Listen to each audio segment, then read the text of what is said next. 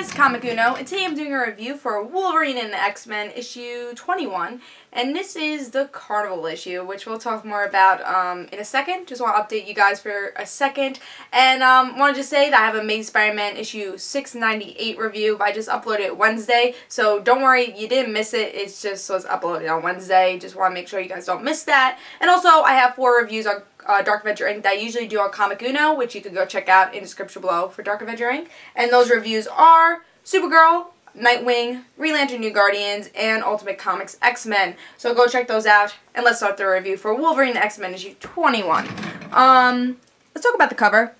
I gotta say I was not excited for this. I was like, what crap are they giving us here? I just was not excited. I'm like, Carnival with Wolverine and X-Men.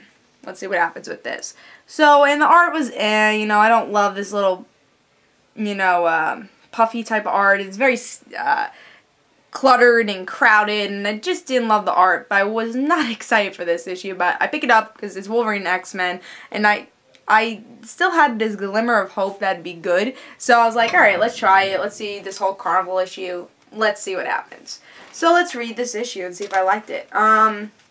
So we get to see the Jean Grey Institute that everything is going crazy because there is no teachers. And Quentin is the only one that's a little curious about this. Well, actually everyone's curious about it, but Quentin actually wants to do something about it. And he's just like, alright, where's the teachers? Is this a good thing? Are they testing us? Like, what's going on here? And so, again, everyone's still going crazy about this. We find out that the teachers are in a carnival, and they are being mind-washed by this villain who wants to take over adults for some reason. And then some Frankenstein comes in, and the Frankenstein's like, oh, well, I'm trying to kill these adults for body parts. Yeah, so they are just acting a little crazy, and then somehow the X-Men students find them at the carnival. Who knows how, but they do. But I guess it is Quentin, so he, like, has this little mind-reading thing, so I guess he found out where they were. That's just my guess. I don't know. I'm just being optimistic about it. But, so we get to see that, and that's pretty much what happens, you know. The whole Wolverine and X-Men teachers, you know, whole Jean Grey Institute teachers are being mind-washed. And in the end, we get to see Quentin and the whole students try to convince them, hey, you're our teachers. What are you doing here? And they're going to fight them because that's exactly what the villain wants them to do, because they don't want anyone to take control of the X-Men because they're their prized possessions to try to bring people to the carnival. And, even though it sounds a little crazy, I actually enjoyed this issue. There's definitely parts of this issue that just don't make sense, like Quentin and the whole students just going to the carnival somehow without knowing they're at the carnival, and somehow, by coincidence, they go to a carnival and the X-Men are there. So that was a little, And then also the villains are kind of stupid. He's like, oh, well, Frankenstein wants body parts. And I'm just like, oh, okay, Frankenstein.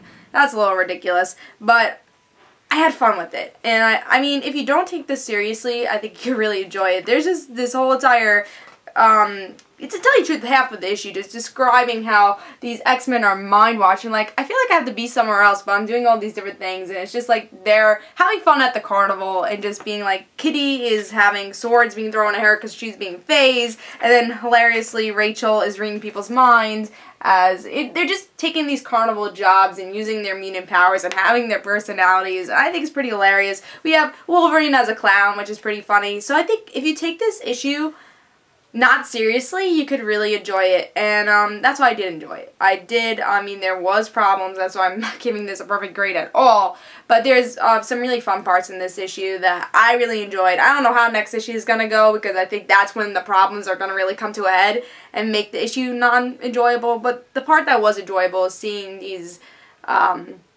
X-Men teachers just cut loose, you know, and just not be themselves, and that's why I really did enjoy it, because you always get to see the serious X-Men. You never get to see them have a fun X-Men. It really reminded me of, like, Kitty and her fairy tale stories, where it's just kind of fun issue, you know, that fun one-shot issue.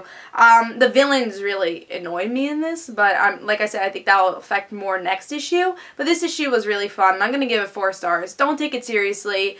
just read it as it is, and I think you'll really enjoy it. So I give it 4 stars. Art is actually a big improvement in what we've been getting. It's not as puffy, the faces. So it's a little cluttered still, which I don't like. I don't like the clutteredness of it.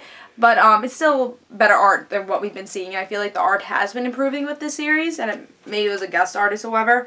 But yeah, no, it was Bradshaw actually. He just had less puffy faces, and I actually enjoyed that. So he actually had good art.